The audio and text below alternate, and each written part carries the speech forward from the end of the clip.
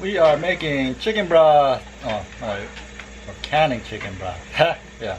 I made the chicken broth last week. Looks real nice. I started the chicken broth. You finished it. Well, yeah, okay. Because I was out of town. Yeah, you went. went. A combined effort. Oh, yeah. You had like 10 minutes into it. You put it in the water. It was my idea. If one person doesn't start, the other one never finishes. I'm the starter. You're the finisher. Yeah. You want to get a video in there before I put the lid on? So, yeah. Got the quarts? Pints? Quarts in there, and we're going to start canning. And we're going to can a lot of it because we got a lot. That's a lot. We had, what, 8 roosters? I think I put 8 roosters and like 10 feet in there. I got terrible lighting right now. I'm sorry. I know she just look like a silhouette. So here we go. There we go. There we go. Now we can see. Okay. So we experts. just got the lid on. We're experts. We're going to wait till the steam starts coming out of this. So keep an eye on that yourself, and when it starts steaming, let me know, and then we'll put our little... Are you telling me? Yeah, cap on. Yes. I gotta keep an eye on that? We both are. Oh, it's okay. a team effort. Oh. I don't know if you were talking to me or the people watching. Sorry. We'll both be keeping an eye on it. Yeah. But I'm going to go start the one inside, because we've got 2 canners going today. Oh. We're going to get it up to, I'll have to consult my book, I think 10 pounds of pressure. That was 11. Seems like everything that I've done is always 11 pounds of pressure. Oh, look at Bo. We shaved Bo. He looks like such a different dog. Put weighted gauge on vent. Bring pressure to 10 pounds. Oh, 10 pounds, okay. Ooh, look at you. Look at Bo. He's got a haircut. So soft. It's not the homeless looking dog anymore. Yeah, show off. Yeah. Yeah, look at you. Everyone can see your face. Alright, like my wife says, gotta keep an eye on this. It's been in the refrigerator. You want to cool it down and get all that grease on the top. We skimmed it off, so yeah, it's gonna be nice. This part of the process takes a while. Alright. Sorry, that was my time. Okay, it just hit 10 pounds and we got 25 minutes. 25 minutes. Alright. Quarts. If it was pints, it would be 20 minutes. Okay, quarts, 25 minutes. Pints, 20 minutes. Everyone wants to see my vintage coffee cup.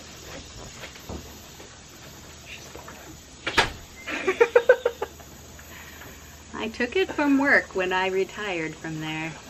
It's the least they could do for me. No one else blamed it. Watch your teacups. I'll do a proper video one day of making chicken broth. Probably do that during the winter time.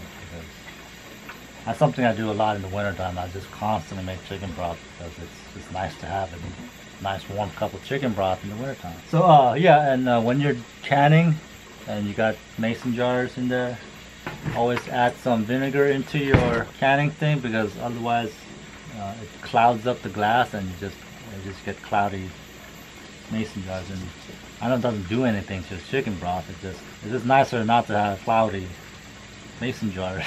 Alright, so this is what my wife has been doing. This is beef broth. Just plain old beef broth. No flavors or anything. Just straight all the nutrition out of the bones and meat. We'll add the flavors. This is basically a base for, you know, whatever we're cooking. This is there's 5 jars of blackberry jam that my wife also made.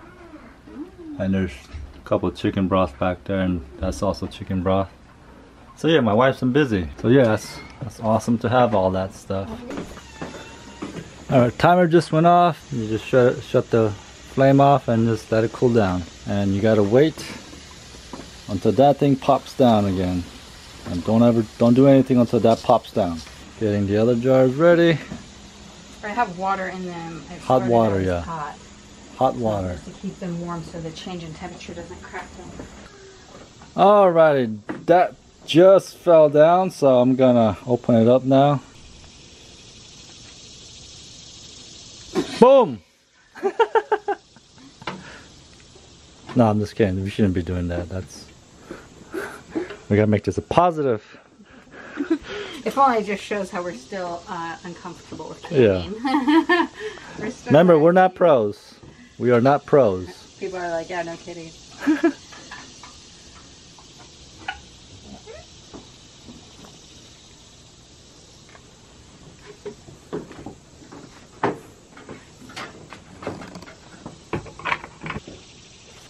thinking today, like, especially since we're from California and a lot of our family and friends don't can. And when I was growing up, I thought it was just something they did like in prairie times that people still did not can. And then when we moved to the Midwest, it's like a whole thing. It's a life. It's a lifestyle out here. But what I was thinking about is, even if, I think there's a question of like, why can when you can buy it at the store?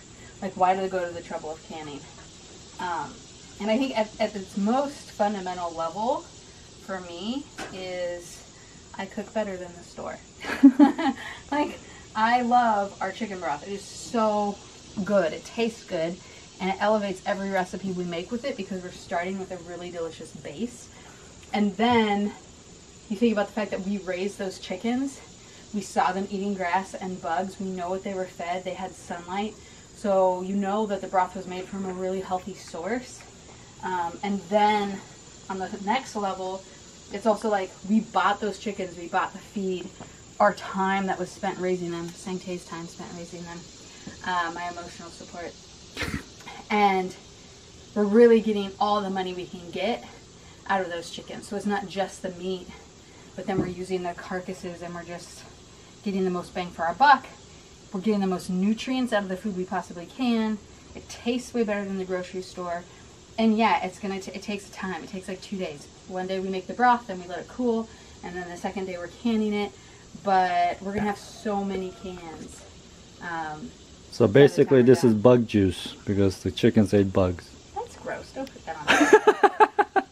Oh, and when you're doing this, buy a good one of these things. I had to use tape to keep this handle together because it popped off and Angela almost burnt herself. Okay, so this is the boring part of the canning. It's just, you gotta wait for pressure to build up. As soon as steam comes out of that little pipe hole right there, throw the heavy weight on top. And then that's just a waiting game.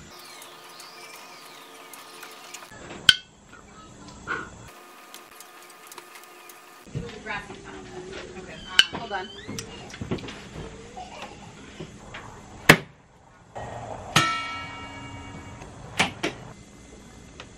Came out to get some basil for my wife. She wants some basil for her sandwich. I don't know if I've already said this in my last video, but a deer came in and ate all my tomatoes off my tomato. There's some few cherry tomatoes left, but all my big ones down here, they're all gone.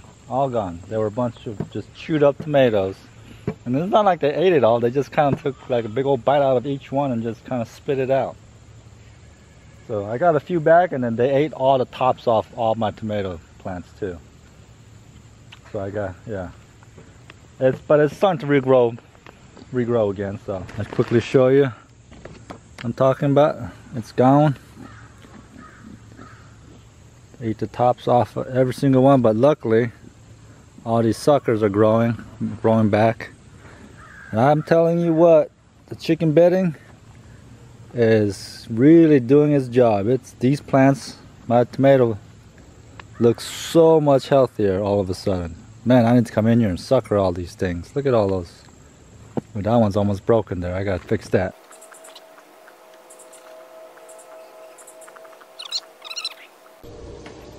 Alright. Hey, Sana! Say hi! Yeah. We are on our last batch. So waiting for it to go back on the pressure. This is how many we've got so far. And we got how much more inside? We have like 17 pints inside and then 4 more in here.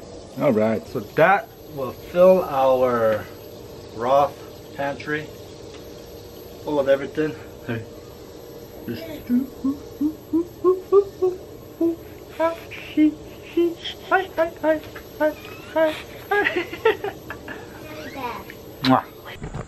Alright, everything's done.